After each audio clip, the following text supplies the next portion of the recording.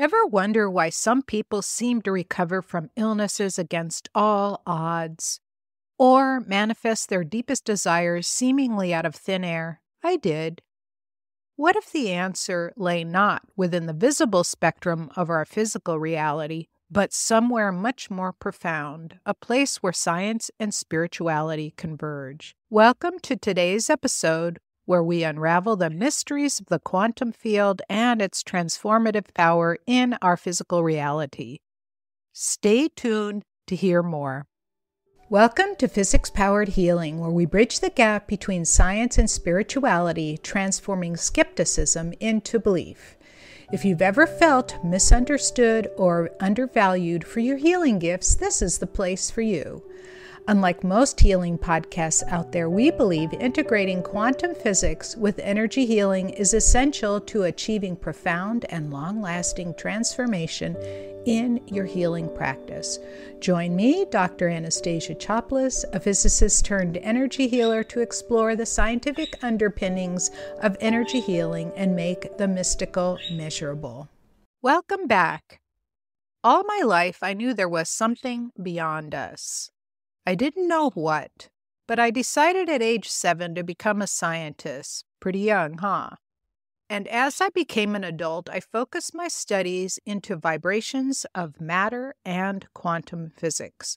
The connection between science and that which is beyond the physical hit home when I was standing beside a hospital bed, looking down at a family friend, George, trapped in a coma after a severe accident.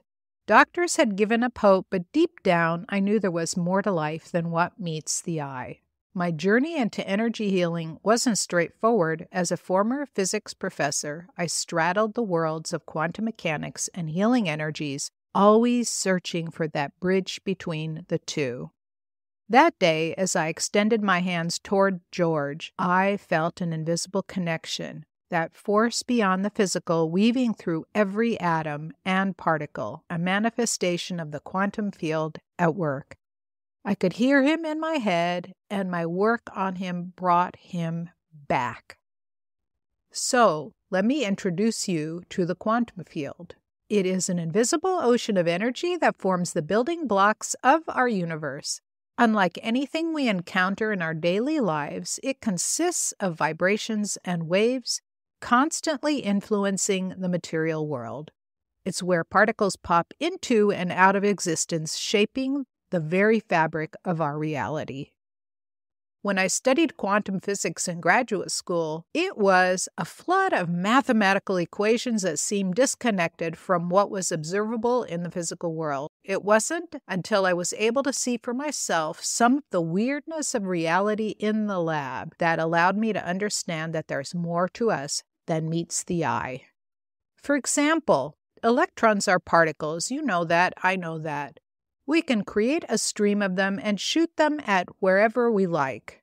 Old televisions use this technology to create moving images on a phosphor screen. Yes, your old 1950s TVs.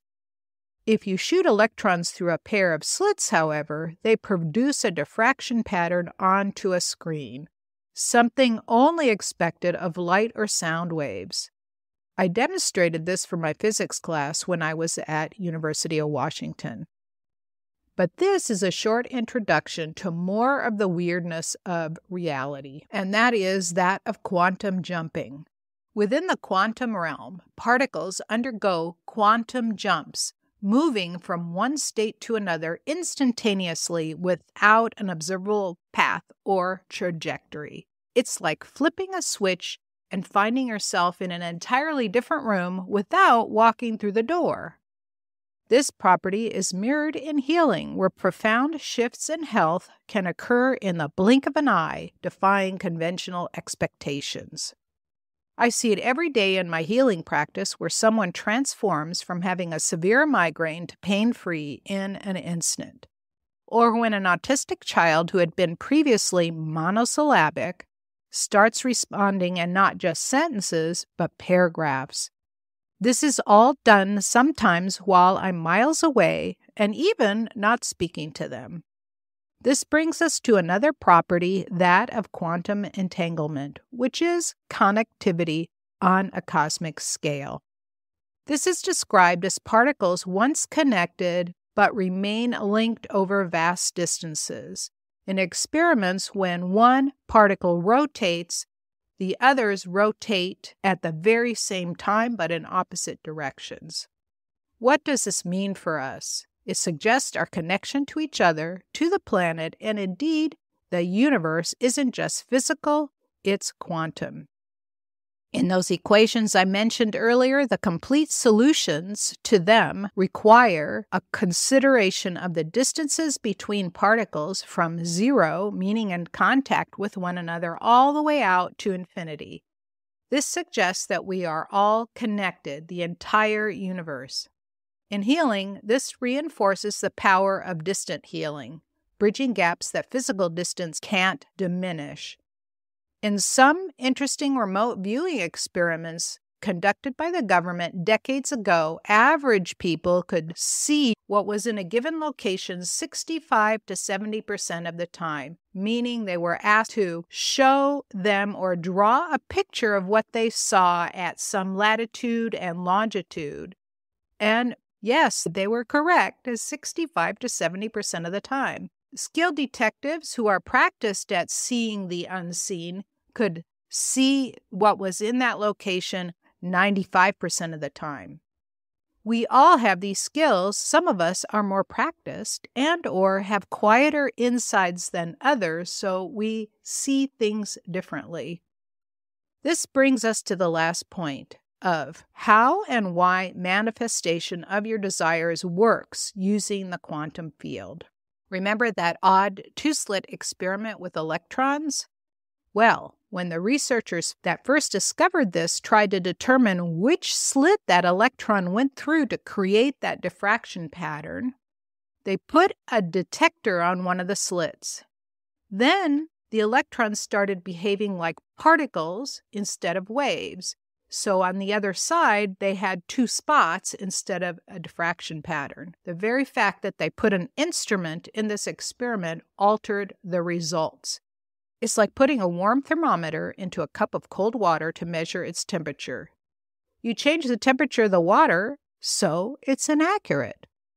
So back to the quantum field. It's made of vibrations and waves, and we know that waves interact with one another, which is called interference, and the resulting waves are changed in amplitude and frequency. This is how the quantum field responds to your emotions, your thoughts, and your attentions, all which have frequencies, or you are sending out waves. And by aligning your energy with the energy of what you wish to manifest, you can bring into your reality which was once considered impossible. Healing, abundance, and love. It's all within your grasp. Once you understand, you're always communicating with the quantum field. Are you curious to dive deeper into the quantum field and its implications for healing and manifesting? I have a program called the 4-Step Quantum Prosperity Activation starting very soon. Yes, it's a brand new program. Go to healersu.com/prosperity-waitlist to get informed when the class opens. I look forward to seeing you there live. We've reached the end of this episode, but you can join me in the next, called Embarrassingly Simple Ways to Cleanse Your Home of Spirits, as we explore cleansing techniques to create a sanctuary of peace and positivity in your life. You won't want to miss it.